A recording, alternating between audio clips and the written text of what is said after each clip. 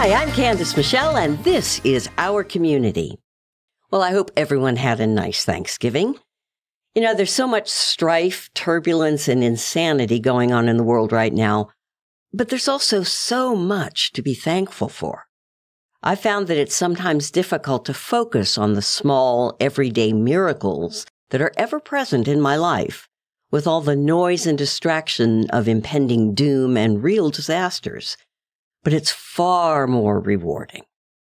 And sometimes, I don't know, we just need to feel good about life. And that brings me to my guest.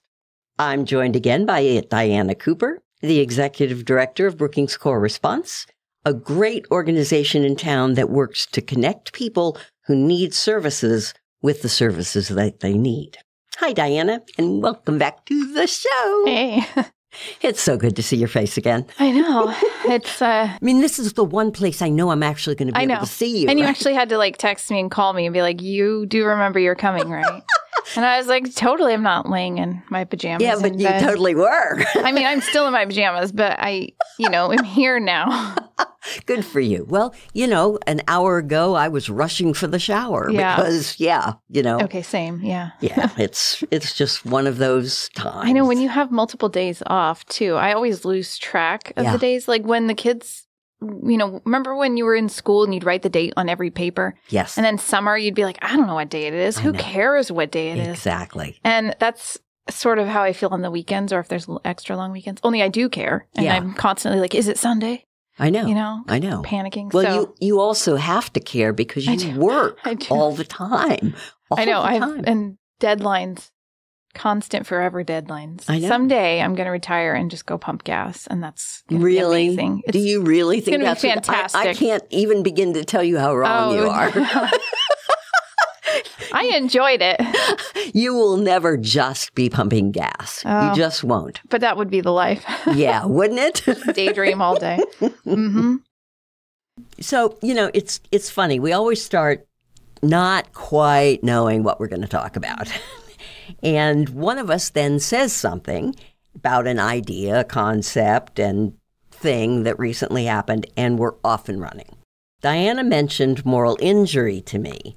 And I immediately thought about ethics. And somehow we got around to politics and what that actually is. So, I don't know, we're going to try and get around to all of that. Although we only have, 58 minutes, so I'm not It's just really a couple sure. of topics. It's not Exactly. We definitely won't elaborate. Small topics, very small topics, yeah.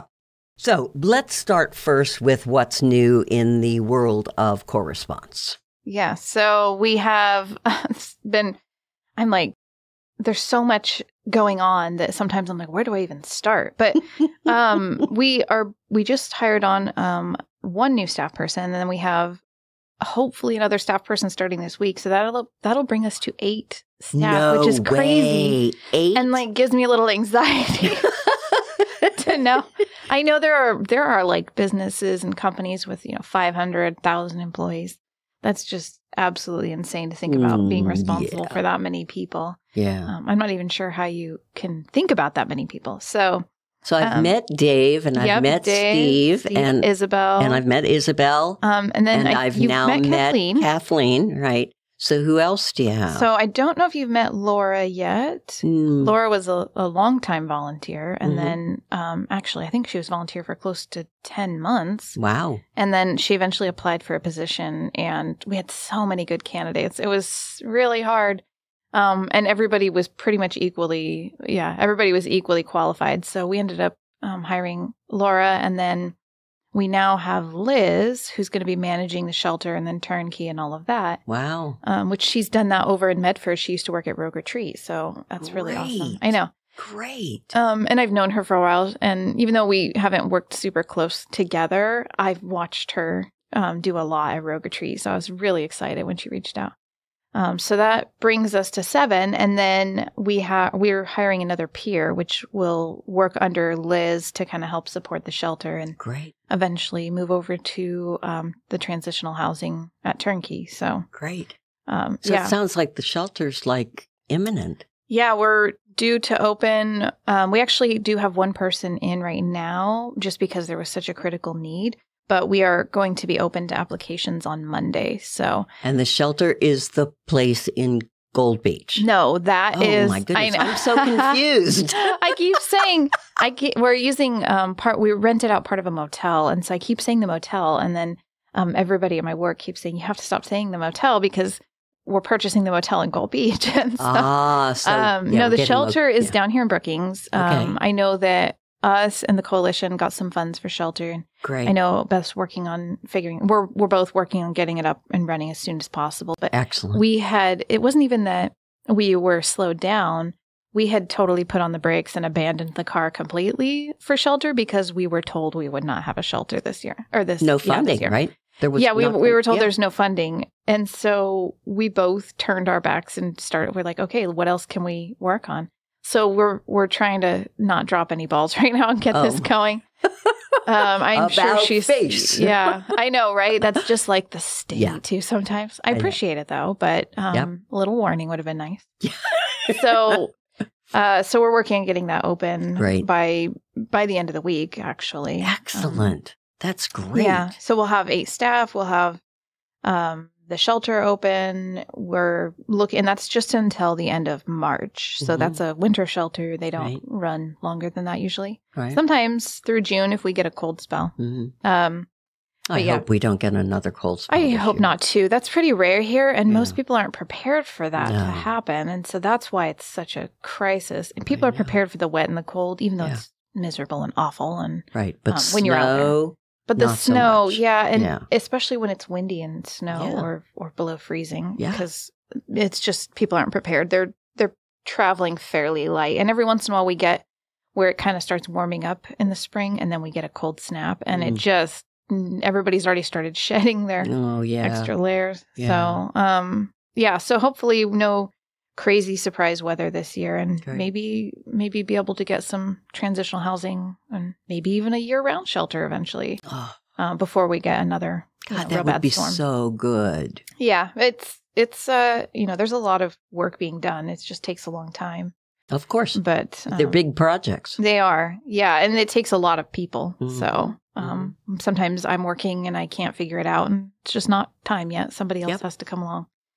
So we've got that going. I met with, this is a really exciting piece. I met with a provider yesterday, like basically a I think family nurse practitioner. And I really hope that's right because I can't remember her initial or, the alphabet after the name. I barely remember my own. I know. But she's great. She's lovely. And I think it was her, maybe her sister and her partner in it all. I met them yesterday. We'd kind of been having a conversation for the last couple of weeks, and we did a Zoom. This is from a different area, and she's going to basically offer telehealth medicine through our office so that we'll be able to connect people directly to a provider and not make them wait. And it'll be very specific to the folks that we're working with who, generally either can't wait or, they wait so long, and then if they don't have access to transportation or they don't have a phone, so they don't know what time it is, they miss one appointment, they have to wait months and months more. So they just kind of, I remember doing that up until probably I went to treatment. I grew up here, so if I couldn't see my provider or if they rescheduled or if something happened, if I missed it because I didn't have transportation either, I just didn't reschedule it again because sometimes even now I want to not reschedule. So I get it. And that's really what keeps people from staying on these helpful medications that keep them out of the hospital and keep them from declining on the street. And I know a lot of folks think that some of the kind of stuff that they're seeing out there really is only as a result of drugs, but we also have a lack of mental health medication here. Significant lack. Yes. And even in the country, there's a shortage of certain medications. And so it can be very difficult to get. And it's, it's a controlled substance in most are. Not like depression meds usually and things like that. But, for the more severe and persistent mental illness, those meds are usually controlled. Interesting. And so it's difficult to get, and you can't, I know because, my family, there are people in my family who take these meds, in fact, in my home. And so when you get your prescription, which usually your primary care won't write, they want you to go see a psychologist or a psychiatrist. Yeah. Psychiatrist. So they can write them, but they prefer not to. Mm-hmm. And so they really want you to see a psychiatrist. But if you get into a provider that will write it, whether it's a psychiatrist or not, and you get your meds, you can only ask for the refill on, I think it's actually the day you run out. Wow. So potentially you're going in the next day to pick them up, and that's the day that you would be out. So you're right. Hopefully no gap. But, in our house, someone in my family takes these pretty controlled substance medications and has went even up to as far as 2 weeks without because of shortages and providers around here.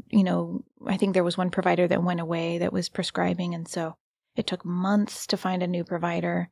And in that time, I think the primary care was writing prescription, but, sometimes they miss the refill or the pharmacy is out. So all that to say, it's really difficult to get these meds as it is, just as a person. I mean, even as us, like I navigate these systems all the time. Yeah. So we know there's a significant shortage for people who are out there and a lack of access. So this provider will be able to do medications for mental health, but also, she's really looking to expand some of our addiction access too. So there are certain injectables and medications that are non-narcotic that people can get out of, whether it's alcohol, whether it's fentanyl, whether it's meth. It'll help them bring them out of it.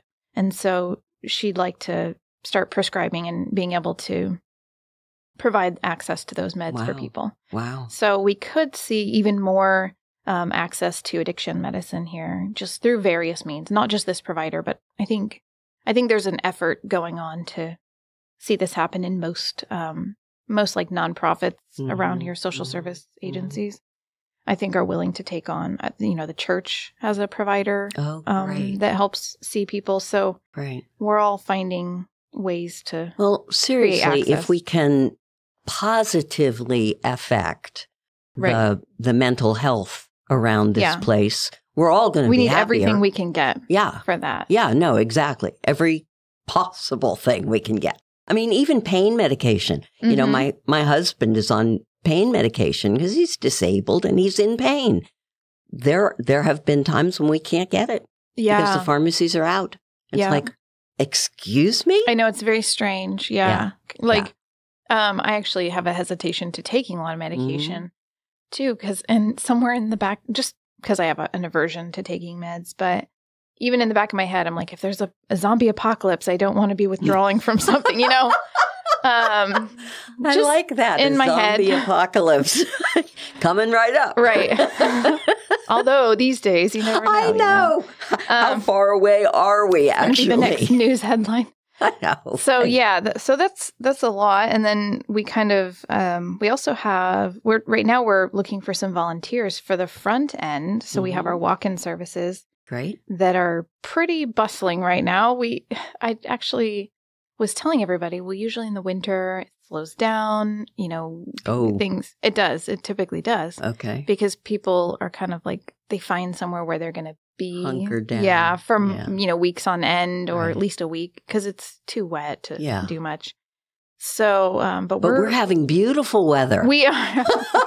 Well, we're having a lot of sun, but it's still cold. Yeah, it is. And it's really cold at night. And I don't do well with that as it is. But for people out there, it is.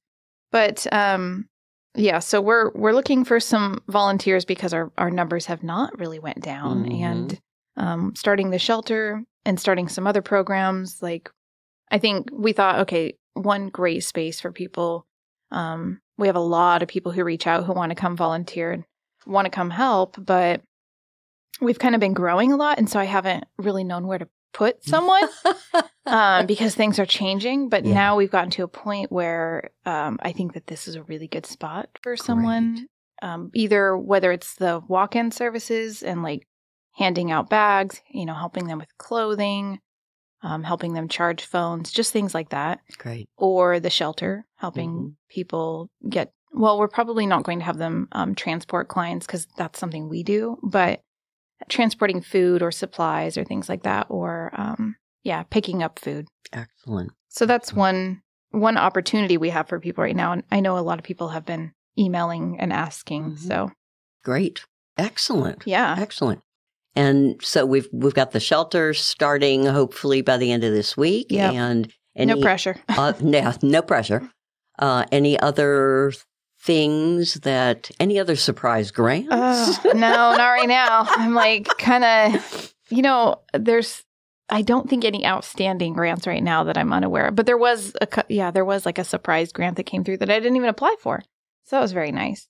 So, which is all stuff we're working on for turnkey and the transitional housing. So that's going to be a project for a minute. Oh, that's going to be huge. Yeah. I know we went and looked at it, with that provider, because there's a few medical respite rooms. So we went and looked at it yesterday, and just every time I walk through, I'm just thinking we could do this, and we'll put this over here. And, but there's a lot of work. So. Oh, yeah. Yeah, of course. Of course. So let's start with moral injury, because that's that's kind of where we first, and we've talked about it a tiny bit before, but so how are we defining? Well, there's a lot of ways there's probably some textbook answer ways to define moral injury, but essentially it's the experience that we're going through in the moment, fighting with our humanity and our morals and ethics. And so like something I did or something I didn't do caused injury, or somehow I was a part of this harm that's happening.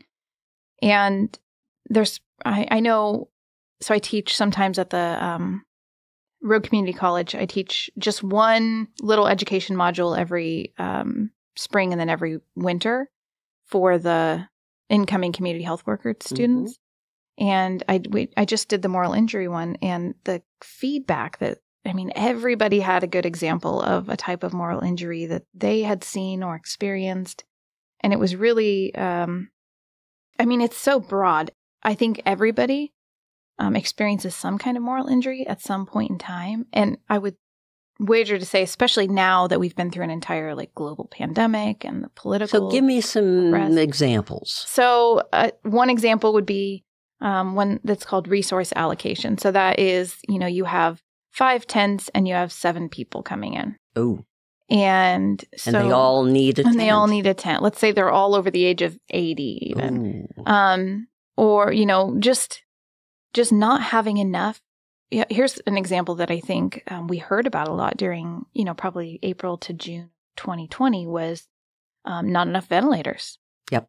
And I had the experience of meeting with the doctor that was at ground zero in New York City at the hospital, who was the one determining who lives and who dies during, April of 2020 and probably into May. I can't remember exactly when we met.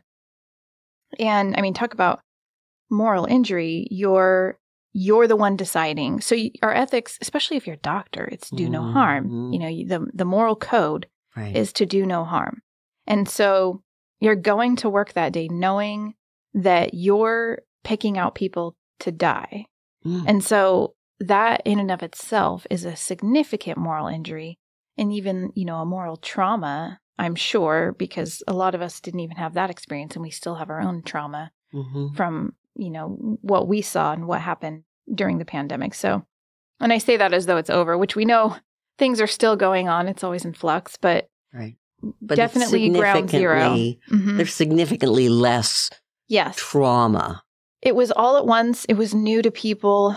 And I'm sure, providers like that in the hospitals, they expect that, okay, there may be mass casualty events where I have to make these decisions, but it went on and on and on for months and at least weeks for those providers in New York. And then it felt like it was going to get better, and then Delta hit. Yeah.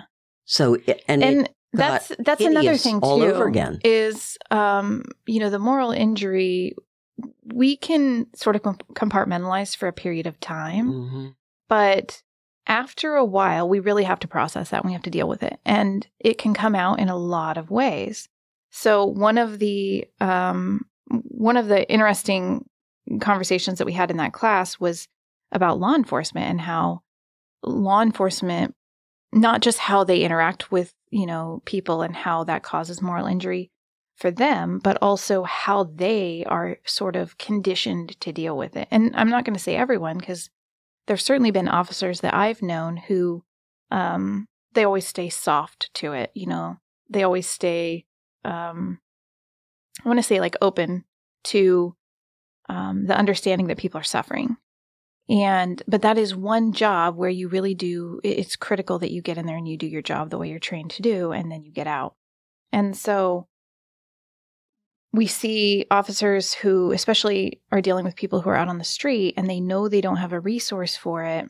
And so they can handle it in different ways. They can, one, they can push back to their supervisors, to the leadership in the city and say, we really need to stock tents. We really need to have these resources available. We need to speak up and speak out when services are expanding. Those officers also may reach out to resources and really push to try to get support for someone. In a community like ours, it's pretty difficult because there isn't a lot of resources here. And so if you have someone in their 80s, with dementia out on the street, and you're an officer and you're getting called because there's this person on the street and it's concerning, as it should be, but you don't have anything you can actually do, that's sort of the resource allocation and the scarcity of resources. And it would be very frustrating if you were that officer. It is, because you're constantly getting called to deal with it. Right. And you know that it's actually not you that should be dealing with it. You have nothing to give. Yeah. And so sometimes what we see, and often this is what we see in community members, people, just everyday people, because one person cannot solve these problems. And so I want to say to people who get frustrated because, again, they take the frustration and it kind of is, they kind of harden themselves to the situation. And instead of looking at the problem, they're looking at the person as the problem. And yes, people can cause problems, but the issue we're seeing here is that there's homelessness and it's widespread and there's really not good solutions right now. And it's a lack of resources. It's a lack of resources. Because if there were, for instance, if there were a large shelter here in Brookings, then we would not have people on the street. There may be a couple or a few. There would definitely still be people on the street, and it would always fluctuate. Right. But we would have a cushion. Yes. And so there would be less moral injury on the providers and the police officers and all of that. But an interesting thing would happen in that they would suddenly, because if there was a shelter like that and you figure, okay, an officer or an agency has someone in their lobby that's desperately in need, they would work really hard to get them into that shelter, but they may not do that for just any other person that comes in. So they would start, without even knowing it, they would start being the resource allocator. Wow. And that's what it's pretty natural for us to do that. I do that in my work all the time. We have to, because we don't have enough resources. Right. And so you don't even know you're doing it. And it's not necessarily that that's a bad thing. It's just that everybody needs help. But when we don't have enough, we start picking and choosing who's worth it. And when there's nothing at all, we decide everybody is the fault. Their homelessness is the fault of their own. Yeah. And everybody is the cause of their own homelessness because we can't deal with it, because we can't fix it. And so when we say, well, I can't fix that, it's just easier to see them as the problem. And that's not, that's just, we do that with all kinds of things. Right. And so it's easier to push them away. And so that actually is one pretty typical response people have to moral injury. And my response to that is, you can acknowledge that you're not the person to fix it and also still be open to the fact that that's a human being and they need actual help. And they're hurting. And it sucks to stand there and be like, I recognize you're hurting and I recognize you need help and I can't do anything about it. It does suck. But it's better than treating them like crap, essentially, because, they're the problem. And even if that's true, there's nothing that's not going to do anything as it is. So that's what moral injury can really cause for people. And that's just talking about homelessness. We see it We see it in war. We see it, Yeah, think people are, normal, everyday people suddenly are part of a military that literally has to kill people. Yeah, That's think of the point. Holocaust, and yes. It's really like our morals and our ethics tell us that this is good and this is right. And we kind of saw a little bit about this at the town hall for Turnkey. There were people saying, well, vets have resources, vets have places to go, and, just sort of talking about resources that aren't actually there. Even still on Facebook, I've seen a few times people say, oh, there's resources for vets. And I'll say, well, as far as like getting them into, homeless vets, there's resources. And I'll say, well, there's not because there's no shelter. And then they'll come back with, the Coalition or, St. Timothy's or, whatever, they help with vets. So yes, there is. We all know what those resources are. And so there's not. But when people are talking about these resources, it's their way of kind of not recognizing or not digesting the fact that there isn't a resource, because that would cause moral injury for them. Because the resource, it's interesting to decide that the resource is St. Timothy's, for instance. But that's not actually the resource. That is the connection into the resource. Yes. And the resource is the house that, Same with the Coalition, same with us, same with Orca. So when they say, oh, no, so-and-so, they help vets. They help them the same way we do. Right. And so that's not what we're talking about here. What we're talking about. To the extent that there are actual resources. Right. Yeah. So, and that's just, resource allocation is just one example of sort of a moral dilemma that causes moral injury. There's ethical conflicts. So when we have clients who are engaging in like really risky behaviors, maybe they're using substances or they're self-harm. And so how do we balance, especially using substances? So if we have an individual who's using substances, who is working a job, gets up every morning, takes a shower, brushes their teeth, keeps their house relatively tidied, but they're using meth or something like that. So how do we decide what's best for them, even when we see that maybe some of their physical health is declining? And so we're really trying to like balance autonomy with the experience that we're having with them, what we're seeing with them. So that's another kind of moral injury. Although I do fairly well with that one because I have used before, and so I recognize what it takes to get clean.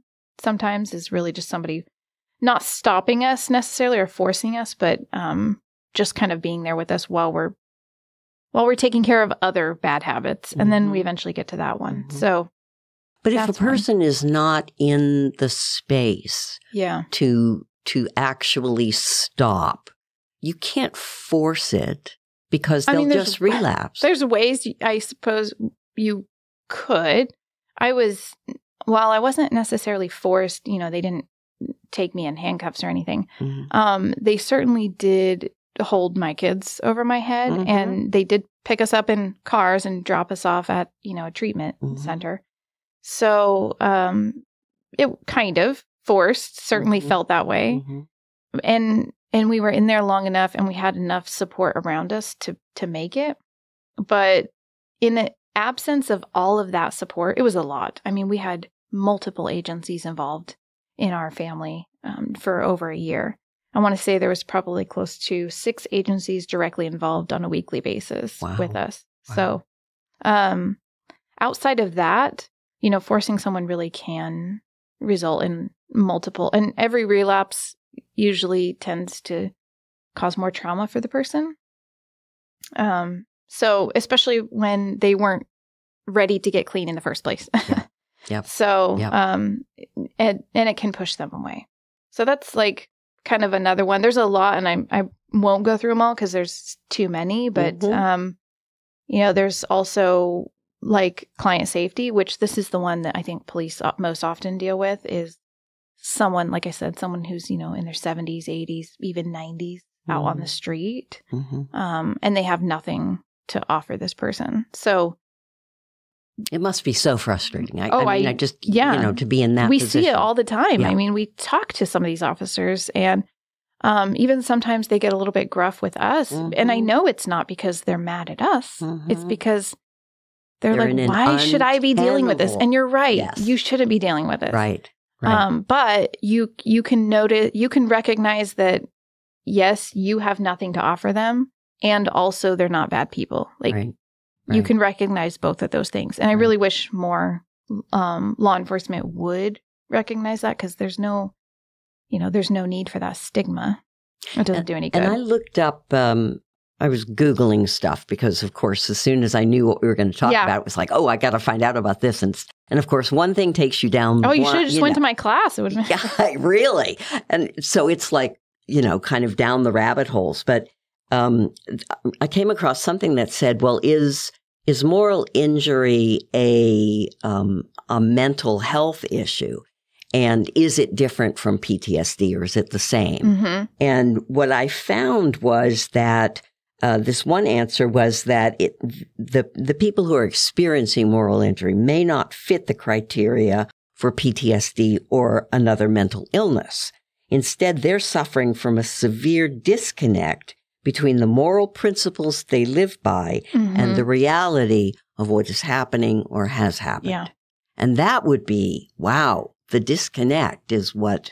Yeah. And it's so interesting because the division that we see right now in our country, specifically the political division, is really rooted deep in moral injury. It's just another thing about moral injury is it does not have to be real harm. It can be perceived harm. So if a person so thinks that the election was stolen and really believes that, you can imagine what kind of distress they have been in for the last few years. Right. Whether we believe it or not, they're in real distress. Yeah. And so it really is a division of what they know to be right, whether it is or not, and what they perceive is actually happening. Wow. And so... Boy, I don't even know how you begin to get through that. I mean, that's... Wow. That's actually kind of one of the reasons why, because it causes so much psychological distress that if it's something if it's something as granular as, just some difference, just some social difference or just some, difference of opinion, probably not as big of a deal. But if we're talking about forced vaccinations, which is that's what a lot of people think is going on. If we talk about, stolen elections, which again, a lot of people think is going on. These are global, these are national, these are big and huge. And so, if there was a genocide happening, you would, especially on a national level, and we would all be going a little bit crazy, trying to stop it, trying to get things to turn around. And if we knew that there was no way to get them to turn around, I think it would break something inside of us. And I don't know that everybody can recover from things like that. And so there is actually a real trauma that's happening with a lot of people who have, in my opinion, have heard a lot of things that are not actually true. A lot of misrepresentation of what's been going on in our country. And I think no matter what side you're on, it's been traumatic. But for those who are on the other end of what is actually happening in the world right now, who believe differently, they're probably experiencing a different type of PTSD that is going to stay with them for a long time. Yeah, and it's deep. It's just not. And it's one of the more dangerous parts of having this global communication and social media is that there's real trauma happening to a lot of people because of lies. So, yeah. Wow. And when you think about that, because I'm always looking for trying to understand somebody, or trying to understand their perspective, or understand why they are reacting the way they're reacting. I mean, that it makes sense, right? Oh, totally. If the news source that you are listening to and that you absolutely believe is giving you the truth is giving you something other than what your next door neighbor is getting, how do you even make sense of that? I mean, okay, so do you remember a couple weeks ago? Well, I know you remember this, but remember a few weeks ago we were at the city council meeting watching the vote happen to bring in a new counselor and watching all of these things happen that we were not expecting to be happening because we had thought, well, it's going to go this way. Although we hypothesized there was a chance it could go that way. And so remember sitting there when it was all happening, and I watched you because you're in front of me, and just the amount of movement in your seat during all of that happening was, and knowing there's nothing you could do about it. You have to just sit there and watch and let that happen. And so that is how an entire, and then if you were to go to somebody, one of your friends and be like, can you imagine, can you believe that happened? And for them to say like, I don't know what you're talking about. Right. That was okay. Yeah. Or like, it was fine. You go crazy. Yeah. And so, but. Yeah. So everybody that is, following news that is misconstruing what's really happening is going a little crazy because their neighbors are like, no, everything's fine. Mm-hmm. And they are in a panic, oftentimes over these things. And so, and I've been there. I totally understand that. I mean, I've watched even our county commissioner meetings, although I haven't watched many over the last year or so, but, sometimes I would be watching a county commissioner meeting, just like listening to them talk about things they have no idea what they're talking about. No. And making decisions on those things that they have no idea. And based on what they just said that they heard from some uncle somewhere. Yes. And so I'm like literally panicking at home. Yeah. And there's nothing I can do. No. It's a terrible feeling. It really is. And that's quite a bit of moral injury. And certainly it's one that's really, really obvious right now in our nation. And it's happening about, the war over in Israel too. Like people are losing their minds. Yes. And there's lives at stake, but we're not the ones calling the shots. And so I really do think people need to take it down a notch for a minute. And like your opinion of what is going on in the world is not actually going to affect the way this war is turning out, unless you're the president of the United States or some general somewhere. I mean, you do have to kind of look at what your sphere of influence is. Yes. And, most of us have a fairly small sphere. And it's also, the moral injury is actually also, the trauma that comes from moral injury is also actually what is causing the division in the country, because what do you do to, abate that, to get that to go away is you stop, you don't go around people who believe the opposite because it makes you feel insane. Right. Whether that's healthy or not right now. That is what people are doing. And so they're kind of keeping to their own side. And they're kind of, that's what causes a lot of division. And so. And actually exacerbates it. It is self-preservation to a certain extent. But I think that if you're not, once you're in a better state, if you're not processing through that, you're going to run into a lot of issues. And it causes resentments and it causes all kinds of issues, that trauma, And I mean, in families. I mean, I was talking to somebody the other day whose family member is, just completely opposite. And it's like, they don't really talk to each other. Yeah. Okay. No, because why would you if this person is so, is speaking or appears to be speaking so polar opposite to your own moral ethics and what you think the world should be operating on? Yeah. And it's interesting how our moral ethics got so skewed between one person to the next. Yeah. It's so different from one person to the next. So how are ethics different from morality? Because that, to me, was a very interesting point. Ethics is a little bit like the precursor to moral injury. It's sort of like, okay, what is right and wrong? Mm-hmm. It's like, kind of the principles that guide us. And so moral injury is when we're seeing something that goes against what society has taught us is correct and and right. And I would think that ethics is something that is kind of a community-based thing. Like a community comes up with ethical codes. They decide ethics. Morality is your own personal, the way you were raised or what you believe in kind of to your core. It is a little bit like that. And ethics, because ethics is sort of like the integrity of, society. Mm-hmm. And so it's how, what we've decided, all of those principles and what we've decided. Sometimes it can be individual, but I think morality is really our interpretation of society's ethics. And so, and that's probably why it's so skewed from one person to the next. Ethics is a little bit easier for us to fall back on as a society. But there are actual, if you look at codes of ethics, right? Yeah. I mean, there are actually like kind of rules, right? This is the first code of ethics is this. The second one is this, right? So, I mean, you've got a framework. We actually have, because we are all, traditional health workers. And so we actually have a code of ethics, a community health worker code of ethics on our website that we pretty much live by. Right. And so every profession tends to have a code of ethics. You have a code of ethics for social workers, and it spells out.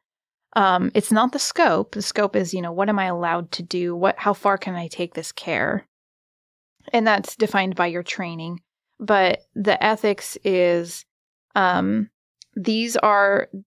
license and your certification is what, sort of what work you're allowed to do.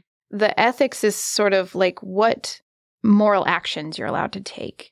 And so it's supposed to guide you individually so that it's cohesive amongst all the people of that profession. Doctors have a code of ethics. Right, which is initially do no harm. Yeah, exactly. And really most professions have a code of ethics. I mean, especially if it means interacting with the public, there are definitely. And even more specifically, if it means interacting with people who are in a protected class or vulnerable individuals, there's usually a more prioritized code of ethics because it's like held at a higher value. So if you're a doctor or if you're a social worker or if you're someone who works with people with developmental disabilities, there's usually a pretty high code of ethics for that because we're talking about people who can't defend themselves or, although some can, but they can't actually defend themselves or speak out for themselves most of the time. So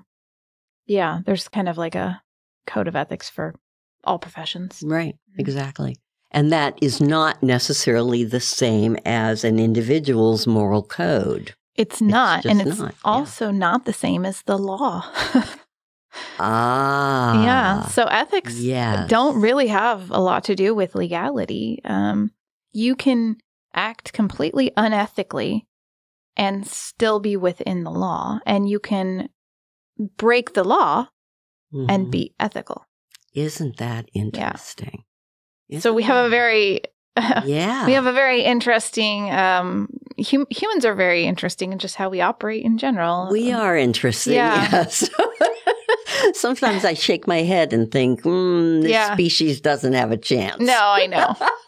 I know. And it's so like, then why would we have a law if it's unethical to follow it and all that? And I think of course, I don't have the answers to questions that big, but I think there is a spectrum of right and wrong. Well, there is a spectrum of right and wrong.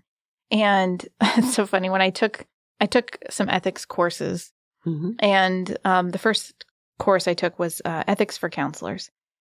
And I was super excited to go into this class. And I was like, oh, I'm a very ethical person. And I know exactly what's right and wrong. It's very black or white for me. Yeah. And I got in there and I just remember the first class, he was like, and like, I actually thought that in my head. I thought, okay, I know what's black and what's white. I know what's right and what's wrong. And then I got in there and he said, we're going to learn to live in the gray area. And I was like, oh no, I don't even know what that is. That'd freak me out. Yeah. So there was a lot of, and it's for social workers. So they're assuming that you're going to be dealing with families with kids and reporting and things like that, or people who are vulnerable, like, seniors and people with disabilities. So there's a lot of scenarios they had us read through and really decide, okay, do we report or not report? Which that's one of the worst. Yeah. Do you report to DHS or Adult Protective Services or something? Mm-hmm. And I remember getting the first sheet that had like 8 on it, 8 scenarios. And I read each one and I just thought at the end, I don't know about any of these. Mm. And some I thought for sure I would report on this. So I had the pleasure of sitting next to the behavioral health supervisor at All Care at the time I was in school. And I was like, hey, can I sit with you and ask you some of these? And so he said, well, I won't tell you the answers, but I'd like to see your opinion on it. And so I remember reading one that said, your client is in the office and she's a mom. She's been drinking and she has a 4-year-old at home. And she's talking to you last night about how she blacked out drunk and the 4-year-old was alone for several hours. Do you report or not report? And I thought, well, God, yeah, you're leaving a 4-year-old alone. Well, of course you would report. And he was like, well, I don't know. She's in your office right now, though. She's telling you all this. There might be like the child is safe right now. There might be an opportunity here. Mm-hmm. And I was like, so don't report? And he's like, I don't know. Mm. And I warred with some of them for forever. Yeah. And so those are examples of like, having to make those calls based on ethics, but having to interpret those ethics through your own moral code. Mm-hmm. And none of those are really legalities. So, I mean, they are. You have legal responsibility to report. But again, it comes down to every detail in the situation. And sometimes we're not really sure. Mm-hmm. So a lot of what I learned in that class, which is the most helpful when you're dealing with any situation that can cause moral injury, is he would say, consult, consult, consult. So every time we would ask him a question, we would say, well, what if this happens? If somebody's in our office and they're saying all this, and he would say, consult, consult, consult. And after a while, a few days in that class, he said, the reason I say it 3 times is because, 3 times you're going to want to consult your top 3 people in this area. And after that, the more people you consult, it just starts getting messy after that. So just consult, consult, and then make a decision like an adult and live with it. Wow. And face the consequences of it. Wow. And that's what social workers do all the time. I mean, they have to make very difficult decisions. Mm-hmm. All of us consult all the time. And then, and this goes, back into the work that we're doing and the work that the officers are doing often alongside of us. We have to, we consult as much as possible, but then at the end of the day, we have to make a decision. And it's not always the right one. Mm-hmm. I know we don't always make the right decision. And so I'm sure law enforcement feels the same way, Mm-hmm. Especially when it comes to these situations where there's not enough resources. Mm-hmm. Because you're always going to feel like you didn't make the right decision when you're dealing with moral injury, because that person actually does need help. Right. It's just not you. Right. So, and then sometimes it is. Sometimes there is more you could do. So we also talk about not nothing advocacy and what can you do that's not nothing. That does not mean, if you're some random person coming out of the store and you see, someone who's obviously homeless outside the store, that does not mean you have to do everything they ask, or you should give them your home or your money. That I think people get a little bit into the weeds with stuff like that. Mm-hmm. And when we're like, yeah, people really do need help. And they're like, well, then why don't you open your home to them? Mm-hmm. Us as individuals cannot solve these problems. Right. We have to do it as a society. We have to do it through the only means we have, which is usually taxes and getting resources. Yes. So I would rather those community members go down to the city council and say, do something. Right. Without trashing people, because just because you don't have the means to help someone does not mean that they're awful people and don't need help. Right. Don't go down there and say, do something and get rid of them, because that's you acting on your moral injury and your inability to help. But, just go down there and encourage them to do something, whether they will or not. Because it is in their power. I mean, yes. I remember when that came in front of the city council, the neighborhood had signed this petition. There were like 29 signatures on it or something. They wanted to get rid of, and literally on the petition it said they wanted to get rid of the homeless. It said remove The homeless from St. Timothy's. Yeah. Right. So, I mean, already the petition was in the weeds, right? I mean, and at the same time, I understand completely what they were trying to say was that they did not feel safe in their neighborhood. And clearly the city council didn't get it at all. They did not understand the problem because they didn't actually fix it. They came up with this ridiculous ordinance that, limited the number of times lunch could be served, which is like, no. The problem is the people at night who happen to be living in Azalea Park. I mean, not at St. Tim's, but So it was like the real issue never got dealt with. And the only people who actually could have dealt with that in a real way were the city council.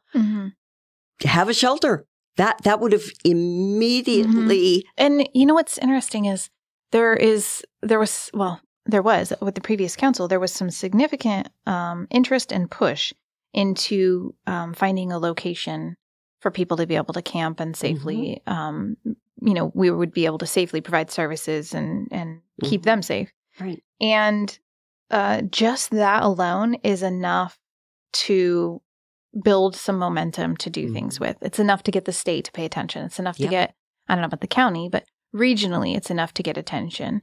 And so I firmly think that the city council most often doesn't think that they're really affecting things a lot. They're just doing little things here and there, but they actually have way more power than they realize. And I know that they don't realize it all the time because even in 2020, in December of 2020, when they were voting to make it illegal to sleep in your vehicle, I don't know if you remember, but I want to say you were in the conversation with Jake. I feel like where we were talking about it. Yeah. And his response, and Jake, he was kind of listening by that point. Yeah. And he himself said, well, it's not really going to make a difference. It's kind of already what they're doing. And it's like, no, that it does. It absolutely does. It really pushes out to the entire community what leadership feels about the issue. Right. And it pushes the energy in that direction. Yep. And so, like with Turnkey and that whole town hall, I was pretty upset afterward because we were told that, yes, that the city was the one that requested that town hall. We didn't have to do that.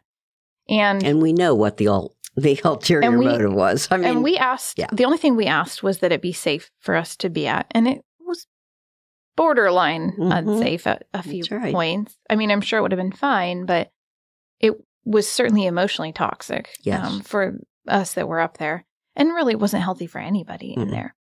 But what I would have loved to have seen from those city councilors that were present and 2 county commissioners was I would have loved to have seen them take the mic and just say, you guys, I'm not weighing in either way. All I'm asking is that everybody be respectful right now so that we actually can hear what it is people are wanting. Yes. Because that coming from a leadership, just anybody in a position of power, especially the city council, especially the county commissioners, it's going to do a lot to just forward the conversation. Because as I've mentioned before, we don't require community and city council and county government support to have projects and have services. It just makes it a lot easier on those of us who are doing that legwork. And it makes it less toxic. And it also helps quell that panic that people have that are like, I have no power. And that's that moral injury issue. Yep.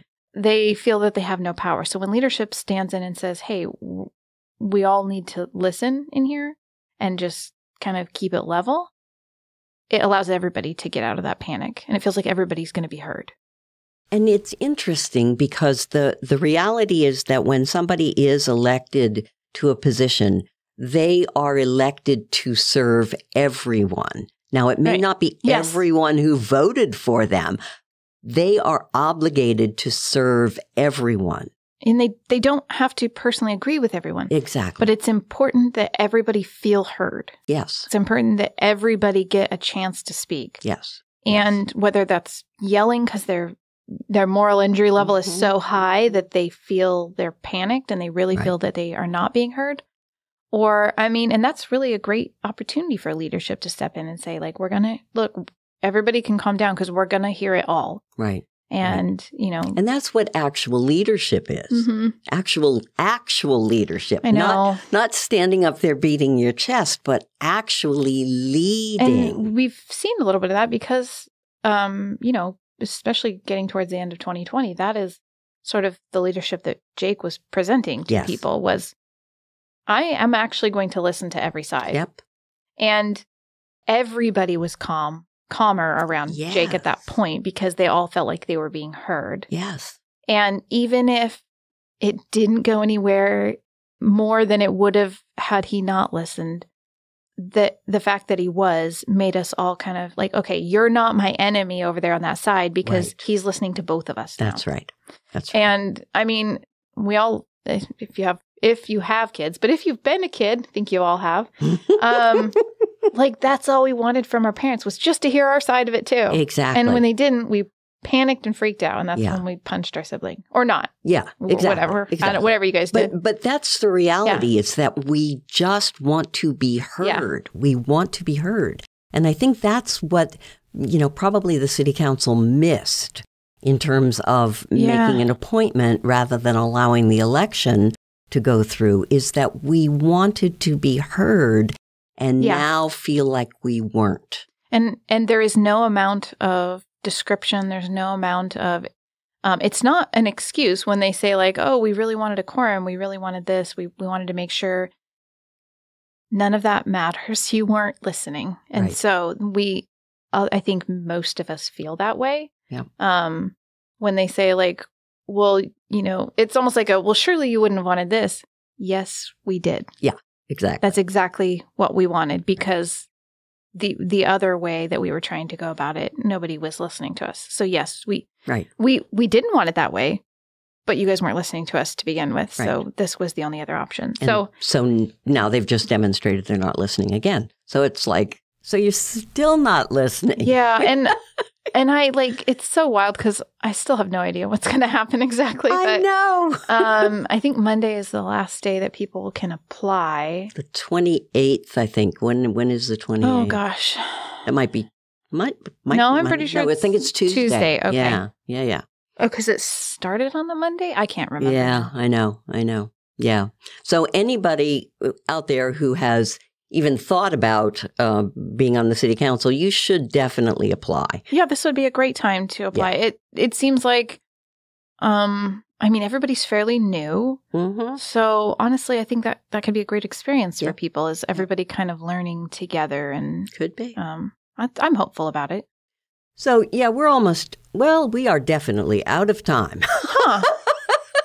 So Diana, thanks. We never got to politics, but we did kind of. So we'll talk about that next week. Everything is politics. Yeah. Thanks for showing up and thanks for everything you do in the community. I really appreciate it. And thank you for tuning in. Morality, ethics, and politics are critically linked and play a significant part in all of our lives. Representative government really depends on the voices of the people being governed. This is particularly true right now. I'm Candice Michel, and this is Our Community.